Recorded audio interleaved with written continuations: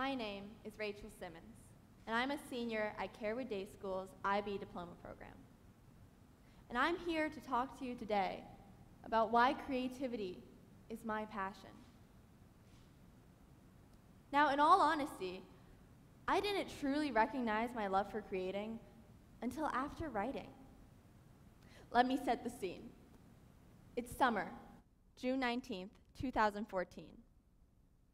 I'm sitting in an airport besides my dad, and we're both waiting for our flight to be announced. We're going to go to New Jersey, stay at a relative's house, so that we can spend the night there, unpack our things, wake up early the next morning, get dressed, and then drive all the way to Dover, Delaware, where the Firefly Music Festival was being held that year. Now, Dad, quite like myself, is sitting in his chair, hunched over, staring at his phone, eyes glued to the screen. But after a while, he stands up and tells me that he is going to charge his phone at the charging station a couple gates over, because all the charging stations by us are taken up. All right, well, meanwhile, I'm sitting here and still with my phone, and all the apps have gotten really old by now, and I was utterly bored, to say the least. But when I looked, and when I listened, the people around me, they were not boring at all. And suddenly I got this strong desire to write it all down, to capture that moment and remember it for myself. Now, not to brag or anything, but I consider myself a master at texting. Over the summer, I was talking to 3 to 8 people on all different types of social media: Twitter, Facebook, texting, iMessage, etc. Bottom line is, I can just type really fast with my thumbs. And this skill came in handy. I opened up a new note on my iPhone, and I wrote down everything I observed happening around me in that moment. Here's part of it. The little boy turned his face away and proceeded to watch the people as they passed by. A stewardess in a tight black pencil skirt, a white-clothed woman with earphones in, moving a trash bin in front of her, pink, plastic, and practically Hello Kitty fashioned earrings sitting in her earlobes to match her pink headband, despite the fact that she was clearly pushing 45. A man in bright yellow pants that didn't match any of the rest of his outfit, which consisted of a worn earth-tone navy sweatshirt, an old baseball cap, and a pair of decade-old New Balance sneakers. I was so fascinated in the words that I was putting down that I didn't even think about what words I was writing.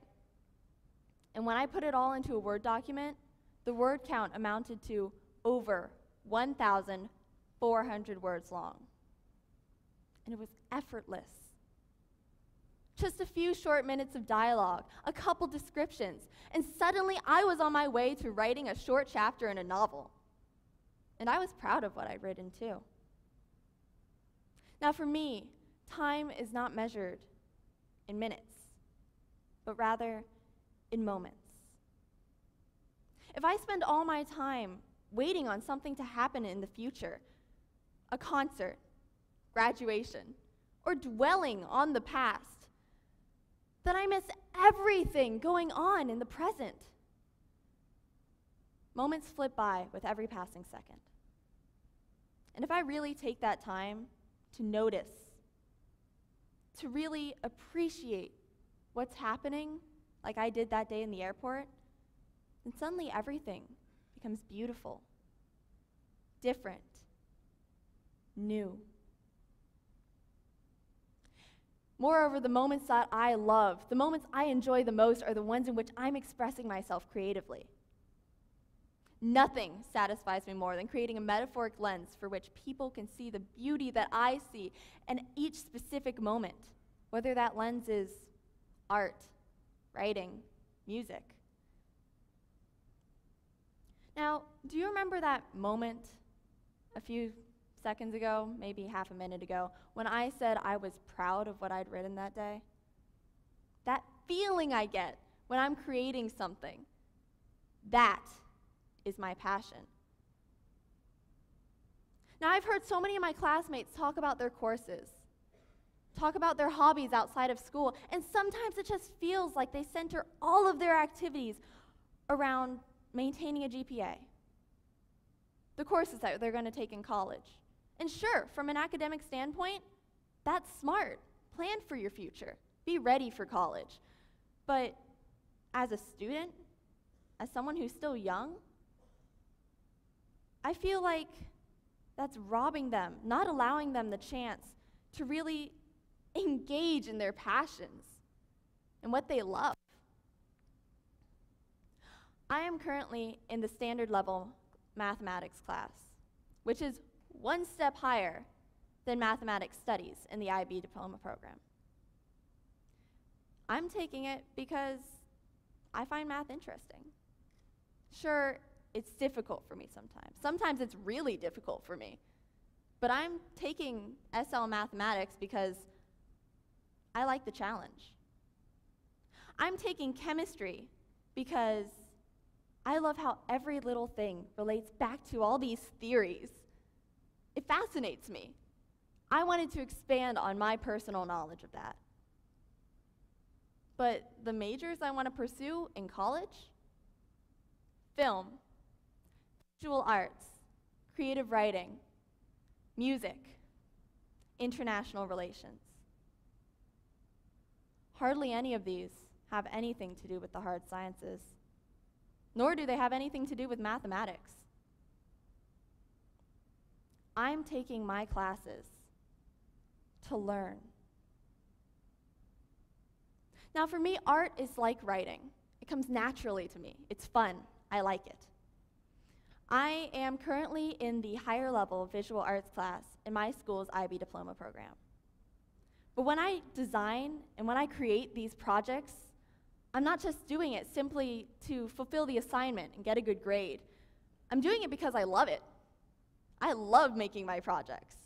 I'm taking visual arts for the creativity of the class rather than merely the challenge of it.